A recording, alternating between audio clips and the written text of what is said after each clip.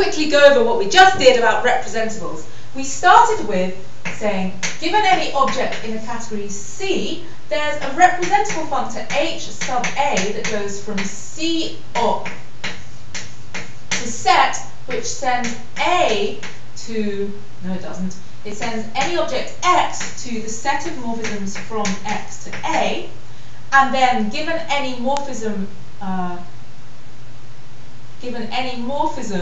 f from x to y, what we get is pre-composition by f.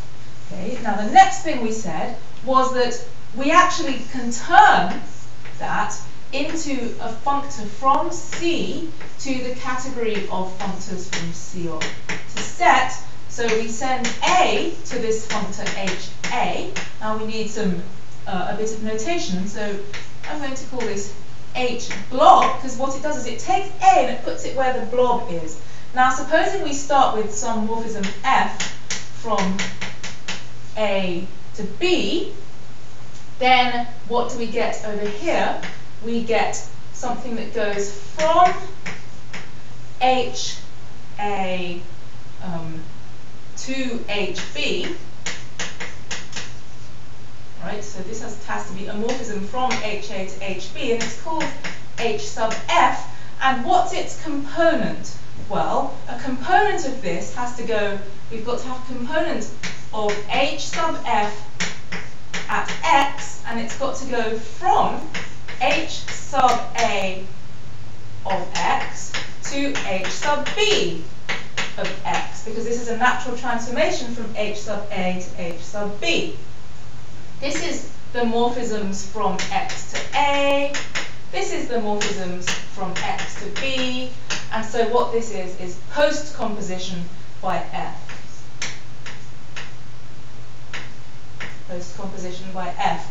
Now, we should point out over here that if this is a morphism, F is a morphism from X to Y, then this one goes in the opposite direction. This goes from C of Y comma A to C of X comma A, whereas this one starts from C and ends in the category of contravariant functors. So now what we really need to do is show that this thing here is really a natural transformation, because all I've told you so far is what this thing here, what it has as its components at X. So we started with a morphism here, we wanted to produce a morphism here. What are the morphisms here? They are natural transformations. We've defined our natural transformation component-wise. Now we've got to really show it's natural. So what would naturality say? So this has to be a natural transformation in here. So we've got to be careful about our ops again. Let's just draw out a generic naturality square for this. It would say, given any morphism, let's call it G, from X to Y, we've got to have a naturality square that looks like this. So we're going to have HA of Y going to HB of Y at the top via the component HF at Y. Then down here we've got to have HA of X going to HB of X via the component H of F at X. Now coming down here, we've got H sub A, the functor applied to F, G.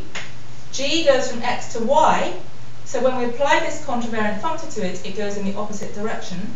And similarly here, this is going to be H sub B applied to G. Right, now let's see if this thing commutes by writing it out a bit better. This top left-hand corner is H sub A of Y. So this is the morphisms from Y to A. Here we've got the morphisms from Y to B. Here we've got the morphisms from X to A. And here we've got the morphisms from X to B. Right, now let's see what the morphisms in this square are. This top one is going to be this component of the natural transformation, so that's F composed with blank, and so is this one. Coming down the sides, we're applying this to a morphism, so that's this one, so it's composition on the other side with our morphism G. And now we can see if this actually even type checks, because we're going to start with a morphism from Y to A. Let's call it S. We're going to send it over here by composing it, precomposing it with F.